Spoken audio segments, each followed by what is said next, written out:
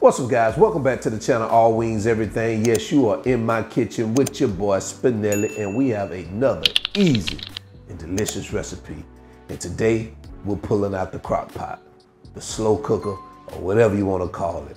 And I'm gonna show you how to make beef and beans stew, or you can call it a soup, whatever you want to call it. All I know is this thing is delicious, guys. And depending on what part of the country you say soup or you say stew, but I'm telling you, it's delicious. You're gonna love it. So I hope you're in your kitchen. I'm already in mine, so let's go.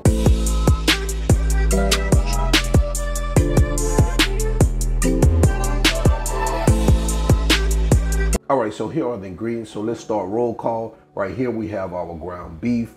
We have some chili powder, cumin. We're gonna use some bacon. Right here we have diced tomatoes with green chilies, 1 onion, some garlic cloves, and right here we have some pinto beans. So these are the ingredients, guys. Let's go ahead and get started. All right, so here are the ingredients all measured out. Let me tell you what we have. So right here I have about 1.5 pounds, a little bit over 1.5 pounds of ground beef. Now you can use 1 pound of ground beef, that's fine. I'm just putting a little bit extra in here because I had that extra in there, so I didn't just want to keep it in there. So nothing wrong with adding some additional meat to it. And right here we have our diced tomatoes with green chilies. This is 2 10-ounce cans, so 20 ounces total. Right here I have 1 onion, like a medium onion chopped. I have 1 teaspoon of chili powder, 1 teaspoon of cumin. And right here I have 3/4 pounds of bacon. I cooked it and crumbled it or chopped it for this recipe. Now, if you don't want to put the bacon in, that's fine. If you can even put used turkey bacon if you want to. Right here I have 6 garlic cloves minced. And right here I have 1 pound of pinto beans. Now I allow these pinto beans to soak overnight in this water. That way it's, they cook faster. So it's better if you soak them, at least give them about, 6 to 8 hours to soak, and they cook much faster once they soak like that. So these are the ingredients, guys. Let's go ahead and get started. All right, so the first thing we're gonna do is we're gonna start cooking our beef. So we're gonna turn our cooktop on. We're gonna get this up to temperature. And what I'm gonna do is I'm gonna add a little of the bacon oil that I cooked the bacon in. Just add a little of that oil in there. All right, so I'm gonna start adding our beef. And guys, right now you can take the opportunity to add just a little salt. You don't want to over salt it. You can do that, toward the end of the process, but just to give you a little flavor with your meat. And we're gonna cook this to it's brown, but we're gonna also come behind it with our onions.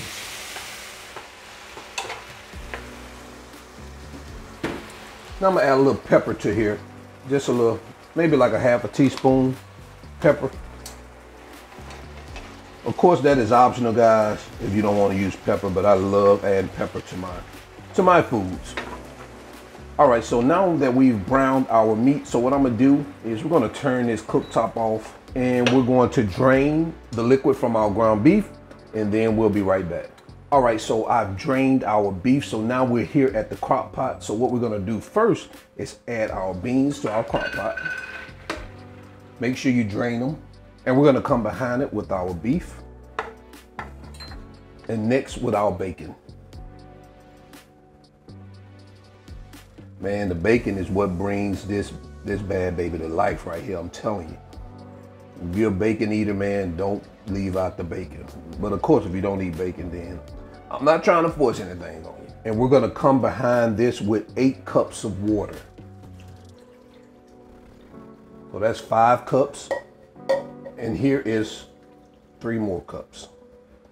And we're just gonna kind of get out a mix like that, kind of get all that incorporated. And now we're gonna come behind that with the remaining of our ingredients, like our garlic, which, guys, man, this adds some flavor too.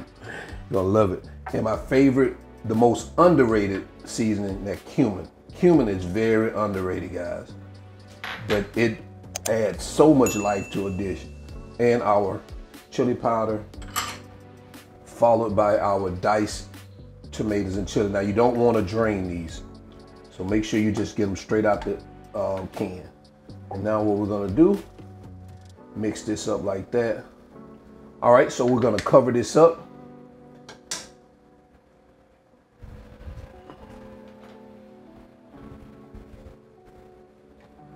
Set it to low.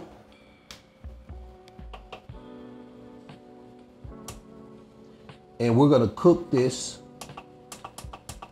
for 8 to 10 hours on low. Now I'm gonna leave mine in here for about 8.5 hours, but around 8 hours I'm gonna check it, and we should be good to go about 8 hours, just depending on your crock pot. But if you gotta leave it in there for 10, you can leave it in there for 10 if you're off to work or something like that. All right, see you in about 8 hours.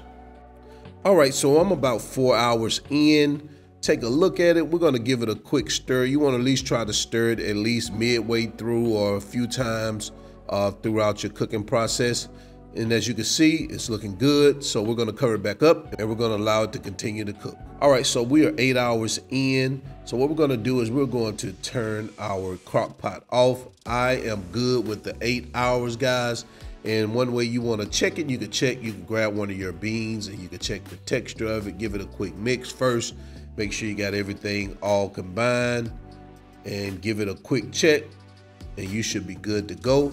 So what I'm gonna do now is go ahead and put this in a bowl and we're gonna go ahead and head over to quality control.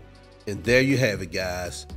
Beef and beans stew or soup. And as I said before, whatever you want to call it, but call it delicious. Guys, take a look at this.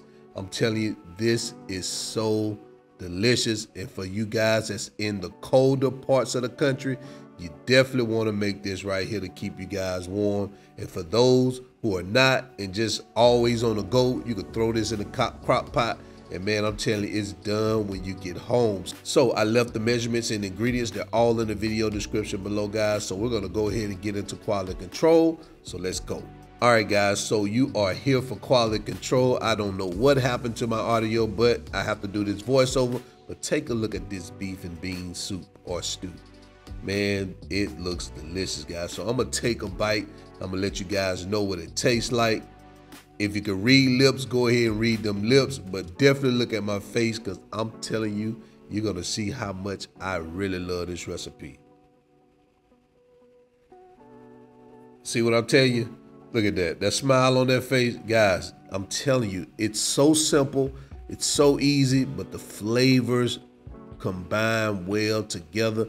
And I mean, how could you go wrong with beef and beans? And then you add a little bacon in it, guys. Oh my goodness.